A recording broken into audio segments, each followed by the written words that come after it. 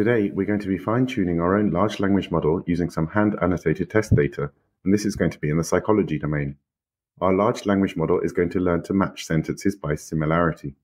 We're going to train this model for a tool called Harmony, which is a web-based tool in the psychology domain that allows researchers to compare questionnaire items and understand the semantic similarity between those items as a percentage value. Harmony is based on an underlying large language model, which is a standard multilingual LLM from Hugging Face. Since Harmony's large language model is not a psychology-specific large language model, we'd like to fine-tune one for the particular domain that we want it for. You can find out more about this at harmonydata.ac.uk/doxa. This is actually a competition we're running on a platform called Doxa AI. Let's get started. I'm going to install all my dependencies. I'm going to need pandas, I need transformers, and I needed sentence transformers from Hugging Face with a training add-on. The next thing I'm going to do some more imports. I'm going to put import pandas.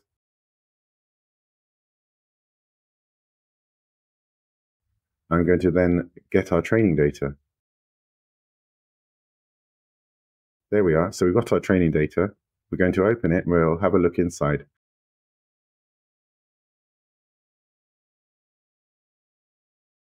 So inside our data frame, we've got 2,351 rows, and we've got sentence 1, we've got sentence 2, we've got the human annotated similarity value. This is our ground truth. This is what we want our model to be predicting.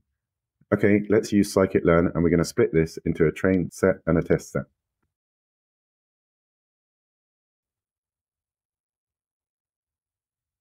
Okay, let's have a look inside the train and the test data set. So one thing we've got to do is just reset the index, otherwise this will mess everything up once we import everything into Hugging Face. So we've now done this reset.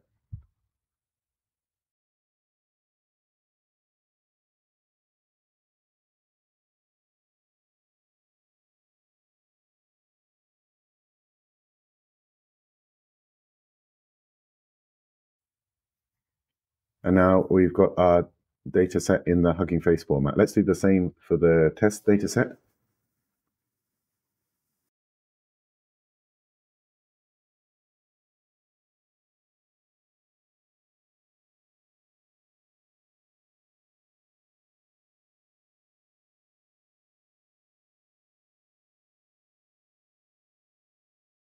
And now we're going to import Hugging Face sentence transformers.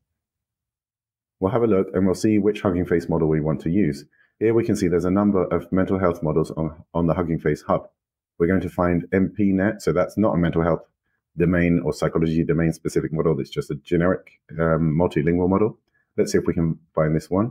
We're going to start with this model. So we're going to fine tune from this large language model that somebody else has already made. I'm going to copy its name. And this is going to be the model that we're going to start with. Let's have a look inside.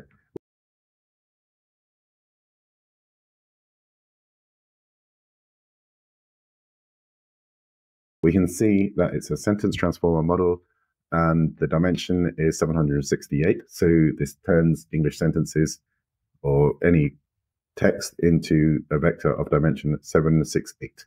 We're now going to import all the training libraries and we're going to use a loss function. We can use the cosine similarity loss. A loss function in machine learning is just a number that you want to make as small as possible. The smaller it is, the better your model is.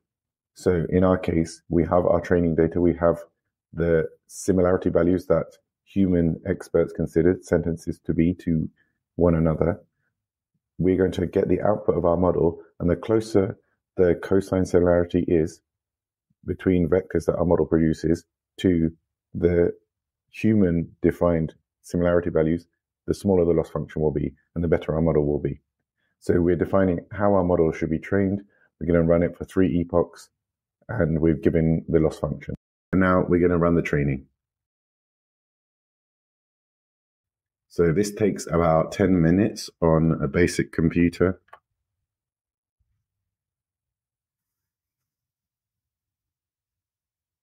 I'll fast forward it now. While the model is training, luckily Jupyter Notebook will display a progress bar, and the loss function of our model is being calculated and logged, and also periodically snapshots of the model are going to be saved to disk. So if everything crashes, you haven't lost anything.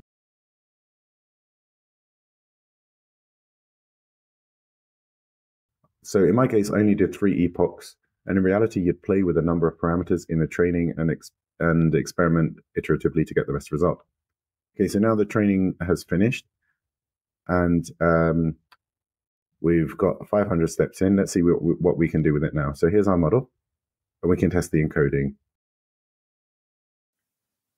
So I'm going to pass an arbitrary sentence into our model, and our model is going to turn that into a vector in 768 dimensions.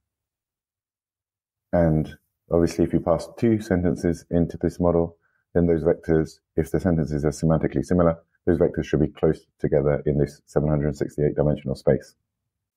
So my test dataset has 588 rows, and for each of those rows, we've got a sentence number 1 and sentence number 2. So I'm going to encode all the sentence 1s, all the 588 sentence 1s, and all the sentence 2s into a set of embeddings. So I will get 2 arrays of length 588, and the width is the dimensionality of our. I can see now what is the cosine similarity between the 2 sentences. Here's the first sentence encoded. It's 768 dimensions, as we'd expect. That's the encoding of the first sentence. Now, let's use a cosine similarity function. I've just copy-pasted this from the Harmony library. There's a link in the description. The cosine similarity, we'll put that in a matrix. And the shape is 588 by 588. So that's because we have 588 questions in our test data set. We can check an entry in the similarity matrix. So the top left entry, the 00 entry, is the similarity of sentence number 1 to sentence number 2 in the top row of our test data set. So this is the first entry in our test data set that would correspond to here, sentence number 1 versus sentence number 2.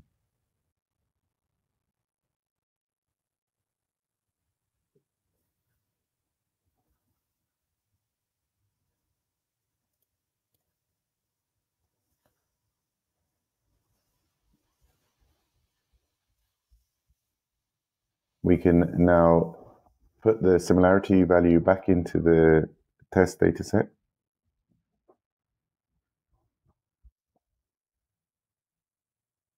And then this is our predicted similarity. We can compare the predicted similarity to the actual score, which was our ground truth, which is what we're aiming to predict. Now we can start to quantify the performance of our model. You can see now I've got column score. This was the ground truth. This is the human annotated similarity value between the 2 sentences. And I've got y_pred, which is the cosine similarity, which has come out of the model that we have just trained. So already now we can do things like we can work out the residual, i.e. the difference between the predicted value and the ground truth for each of the, and put that into the data frame. And we can work out the mean value of the residual. We can work out the mean squared error. All these values we can work out.